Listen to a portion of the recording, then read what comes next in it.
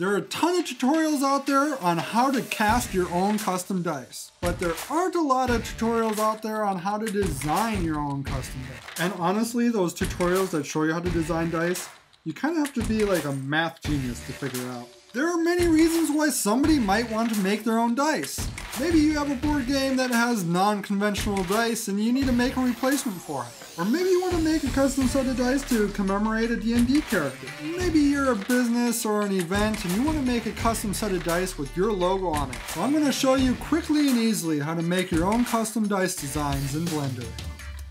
My name is Nash and I like to design board games and accessories for board games and war games and RPGs and all that sort of stuff. So if that's the sort of thing you're into, make sure you hit like and subscribe.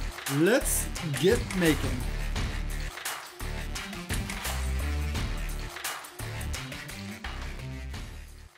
So the first thing we have to do is we have to make a design. You can use any software you want to make the design. I'm going to use Photoshop. I really like Canva for this sort of thing. It has a huge library of graphics that would look perfect on a die. And actually I got a dragon here from Canva. This is one of their graphics, and I'm going to go ahead and use that. And what you can see here is I have laid out the things I want to put on each of the sides of my D6. So I'm going to do a D6 just for the sake of simplicity. Some things that we need to do when we make the design. So first of all, we need to have a black background. And everything that we want to be indented into the die or engraved into the die needs to be white. So once you have your design, we're going to go ahead and we're going to save it, and we're going to scoot on over to Blender. Once we're in Blender, we're going to create our die. We're going to go up to Mesh. Since we're making a D6, we can just make a cube. If you want to make more complicated shapes, and the process is the same whether we're making a D20 or a D6 or D4, doesn't matter. You can go into Edit and Preferences and type in extra objects here, and make sure you select the extra objects.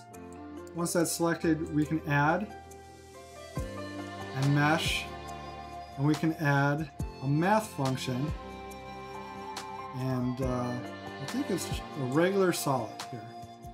And well, there's a D4. Down here in the corner, we can make all sorts of basically dice. And here's the D20. So if you wanted to make any other shape, you just use that add-on. It's free. It just comes with Blender. It's just not enabled right from the get-go. I'm going to add my cube here. Sweet. Now we have to do some things to prepare our cube for our design. We're going to go over and we're going to add a modifier. There's this little wrench icon, and add a modifier. So first thing we're going to do, we're going to add a multi-resolution modifier. Basically, if we look at this in a wireframe,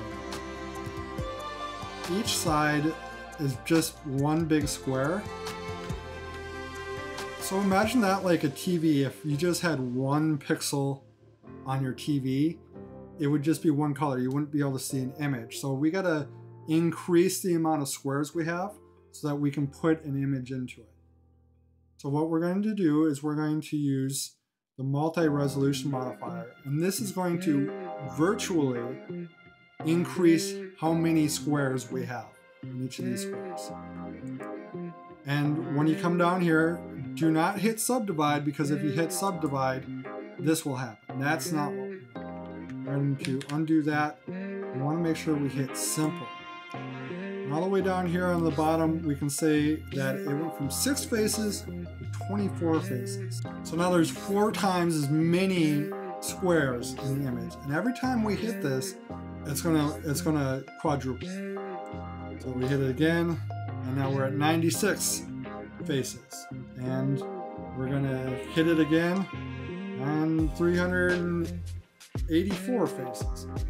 Basically, I'm gonna keep doing this until I get to 1,000,000 faces. There we go. we're at 1.5 million faces right now. That's at 9. If you have a potato for a computer, that might hurt your computer. I'm running a relatively generic gaming PC, so if you can play Baldur's Gate 3, you're going to be just okay pushing that up to level 9. And we're not doing anything super complicated. Next, we're going to add another modifier, and we're going to add a modifier called Displace. And that's going to just make things all wonky. Don't worry, we are going to fix that. So we're going to come down here in the corner, and we're going to select where it says local, we're going to hit UV. And then we're also going to, right here when it says new, we're going to hit new. Okay, well that's a little bit better. When it says mid-level here, we're just going to type in 0. And when it says strength, we're actually going to do -1. Alright, sweet. So what we did here is basically the multi-res is making the pixels, and the displacement is going to tell the pixels what to display. You can see here there is a checker mark next to the texture, and that corresponds with the texture panel. So we can go to the texture panel. As you can see, we don't have any textures in here. Well, we can open the one that we just made, number 1 here. We'll open that up, and voila! There we go. It is completely done. We accomplished everything we wanted to. There are numbers in the die, and they look perfect. That's the end of the tutorial. We'll see you guys. No, I'm just kidding. We obviously have a little bit of work we have to do, but we can see that the images are in there. And what you can see is that everything that is white got pushed in. What we're going to do is we're going to go up in this very top corner. We're going to go to UV editing right here. There we go. So what this is showing us how, if we flatten this object, this is what it would look like.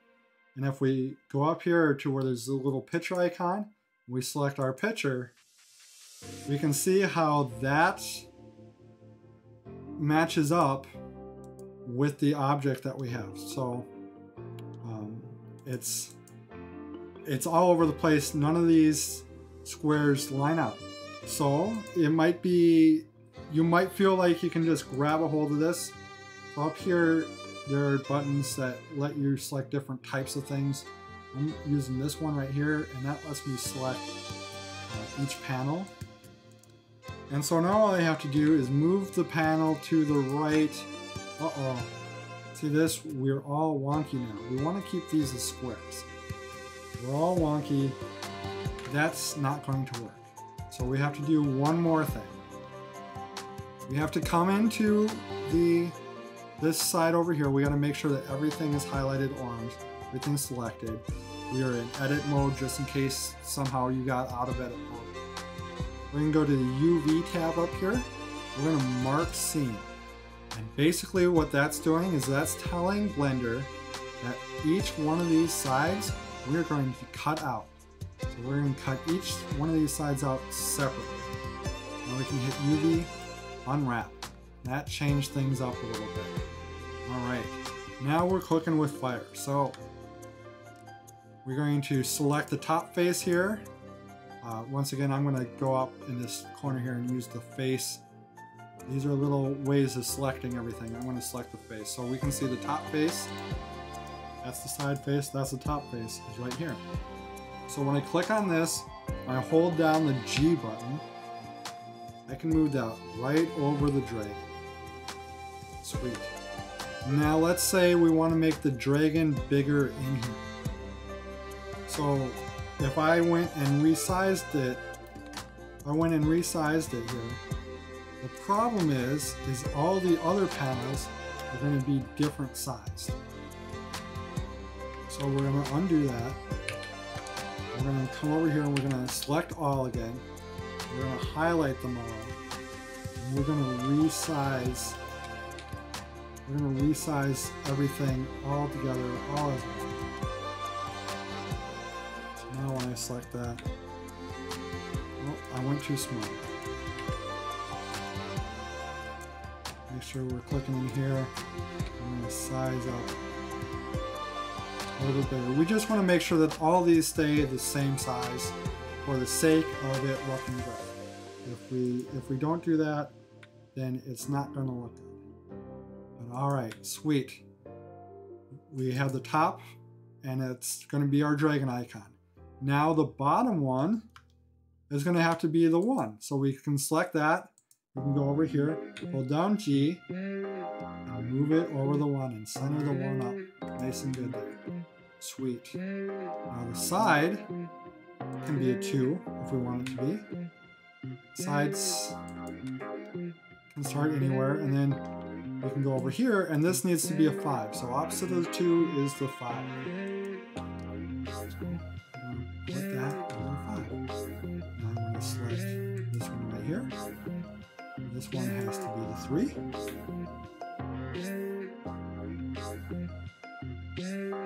going to center that up. And then the one opposite of that, that has to be the 4.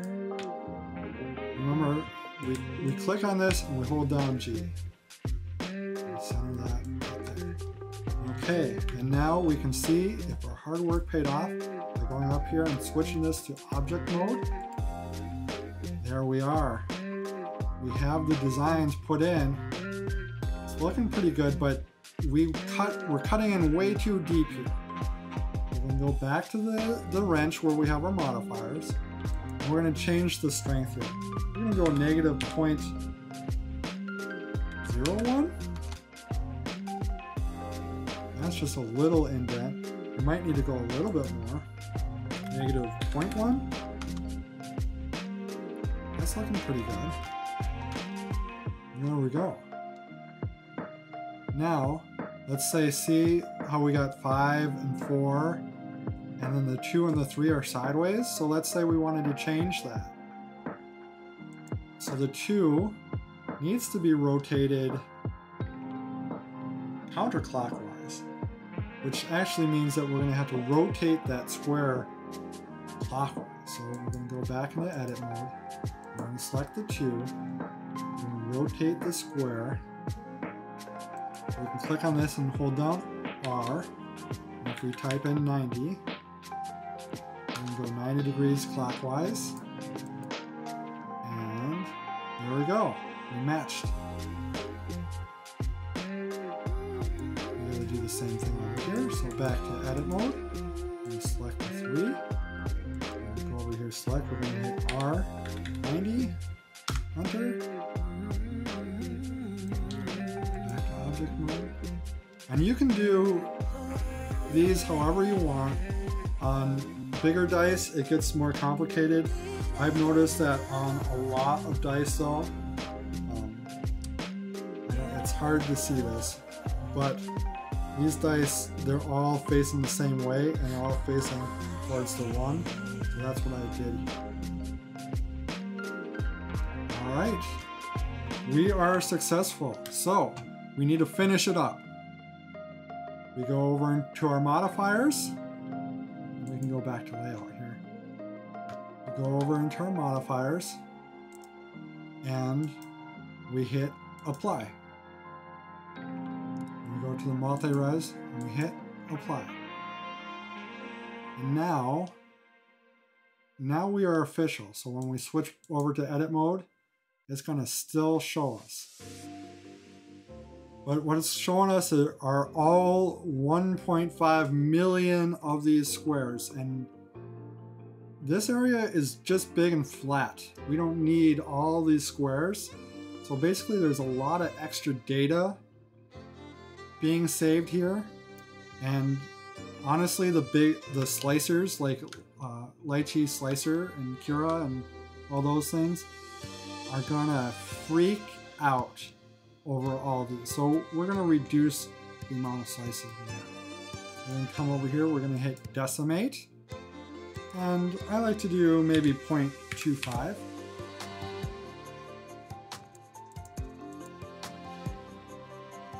So I'm going to go back into object mode so the computer doesn't crash with both OBS and Blender and Photoshop all running at the same time.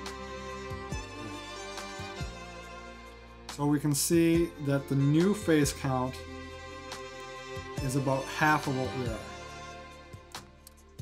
We can maybe go a little bit more, 1.1.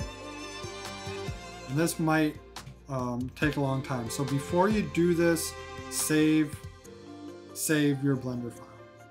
Which, okay, there we are, yeah. So now we're at 298,000. That is perfectly fine. I'm gonna apply that. And take a little bit of time to calculate all that stuff. 1 eternity later. All right, so now when I go back in edit mode, you can see it's replaced all those squares with a lot bigger triangles, and that is easier for 3D software to figure out. And there we have it. Now I can just export it. Actually, before I export, Control A and apply all transforms. And now we're good to go. Right. We can just print this off, and we'll have our own custom dice with their own custom fonts, their own custom logo,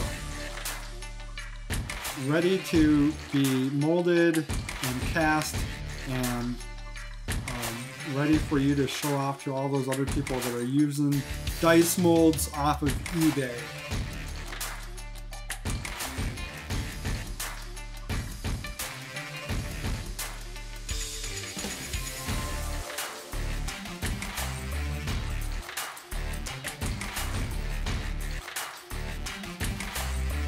Alright guys, I hope you like this. I look forward to seeing the sort of dice that you guys make, and we'll see you next time.